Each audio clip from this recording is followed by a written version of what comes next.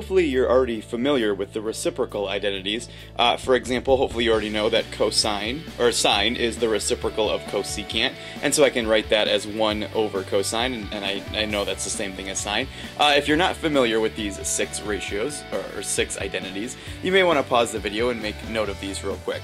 We call these the reciprocal identities, and we can use them to simplify some trigonometric expressions. So, for example, down here I have the sine of 48 degrees times the cosecant of 48 degrees, and I want to find an exact value of this, and I don't want to use a calculator. So what I notice is that both of these are the same angle. Now that's going to be key to doing these problems. What we'll do in the next couple examples is take a look at what to do if those are not the same angle.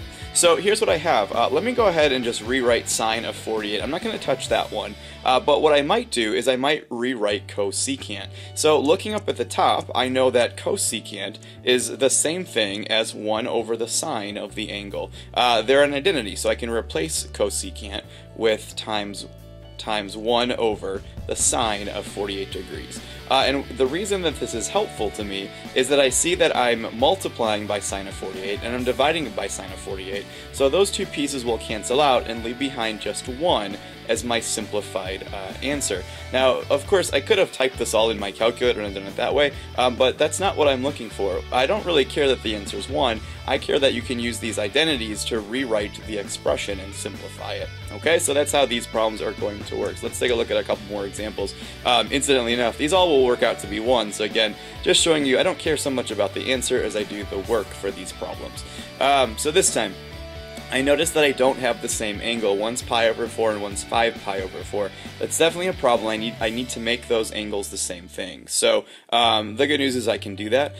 We may need to go back and watch a couple of the other videos to do this, but I can remember, hopefully, I have periodic properties that I can use, and a tangent graph repeats, or a tangent function repeats every 180 degrees or 1 pi. And so what I'm able to do is I can subtract 1 pi from this angle, and I'll be left with something that's equivalent. When I do 5/4 pi minus 1 pi, I end up with just pi over 4. So I see that I can replace that with just pi over 4, and now I have the same angle. Once again, from here, I'll use some of my reciprocal identities up above to rewrite this problem. So for example, cotangent can be written as 1 over the tangent of pi over 4. And then I'll leave tangent alone. I don't want to change that one. And there's other ways that you can do these problems. For example, I could have changed tangent to 1 over cotangent. And again, what I see happen is I've got tangent of pi over 4 times tangent of pi over 4. Those will cancel out, again, leaving behind just 1 as my simplified answer.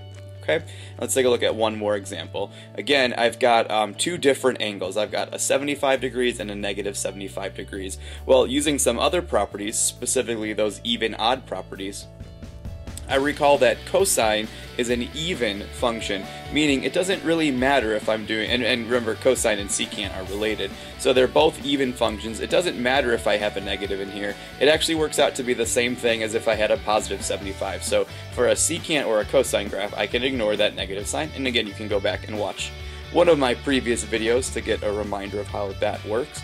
So again, I'm going to rewrite this second piece, secant, I'm going to rewrite it as 1 over the cosine of 75 degrees, positive 75 degrees. And so once again, I can see that cosine of 75 crosses out, and again, leaving behind just 1 as my simplified answer. So that's how these reciprocal identities work to simplify trigonometric expressions. In our next couple of videos, we'll take a look at some other identities we can use to do some simplifying.